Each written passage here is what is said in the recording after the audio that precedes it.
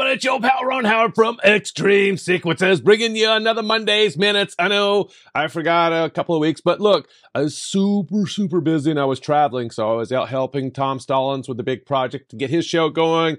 Then I had to go over to University Town Center in Sarasota, Florida to help get a big show there going. And then I get back, I'm all jet lagged, and I'm thinking, I better catch up on some projects, I better get some sequencing done, I better get some Monday Minutes out to the people that need these the most.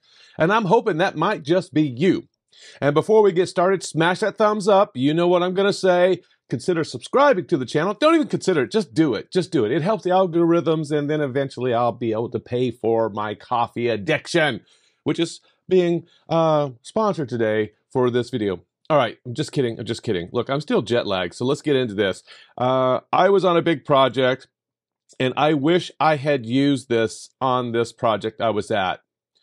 And what I mean by that is, imagine hundreds of thousands of lights. Imagine 40,000 people. Imagine a high wire act. Imagine a light show and intros, all sorts of things at this big event. And that morning, we have a discussion about some things that we need to pay attention to, like audio. And when I found out that they said, hey, is all of the audio normalized? I said, absolutely, I have normalized it. But I did it using a software called MP3 Normalizer on the Mac.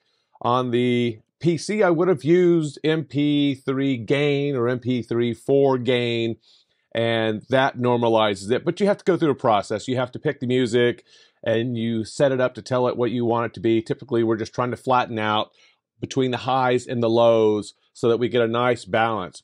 And one of the things that happens to all of our light shows every year, you put on this one song, and it sounds great. Next thing you know, you go to something else, and you're like, I can't hear it.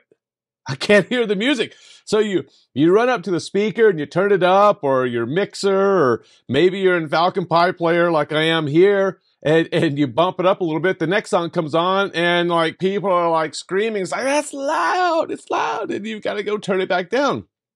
Shouldn't have to do that. So for years, we've always recommended using these softwares that you can get that are pretty much free. Some of them are very cheap.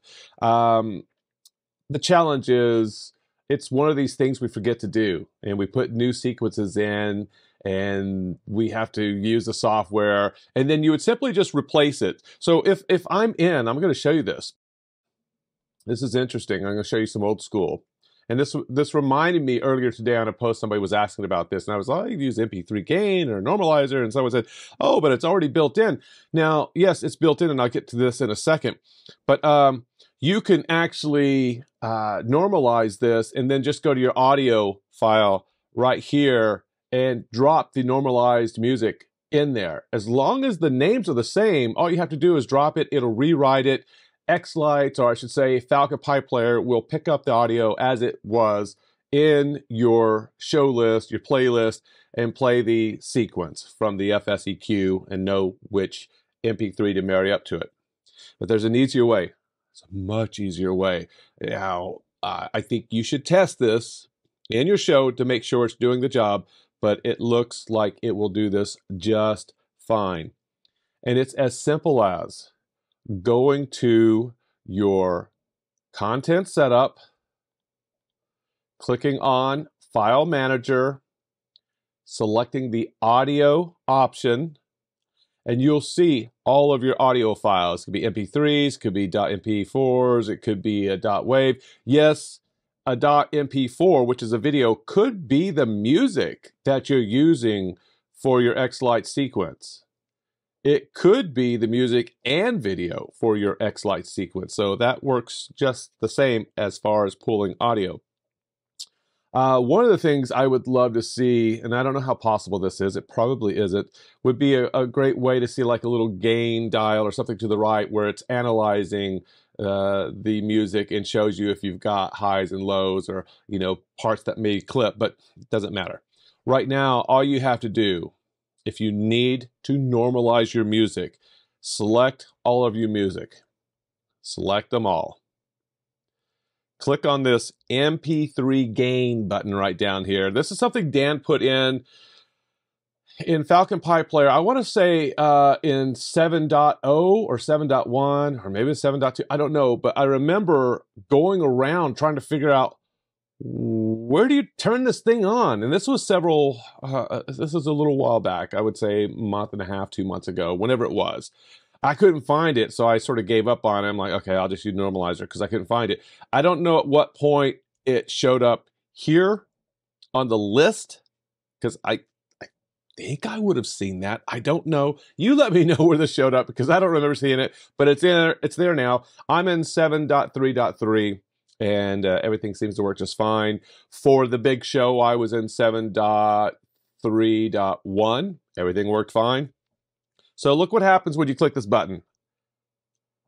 It runs MP3 gain in the background. If we scroll down the list, it's going through each of the songs and it is normalizing the decibels on these songs. MP3 gain complete. Click close. You're done. Play your show. You add another song in there and you forget which one you added. Just select them all again. Normalize them again. You'll be good again. So this should take a lot of mystery out of this whole being super loud in one song and too soft on another song. So I hope this benefits your shows. I know it will benefit mine. If you have any questions, you let me know. I'm Ron. This has been Monday Minutes. See ya.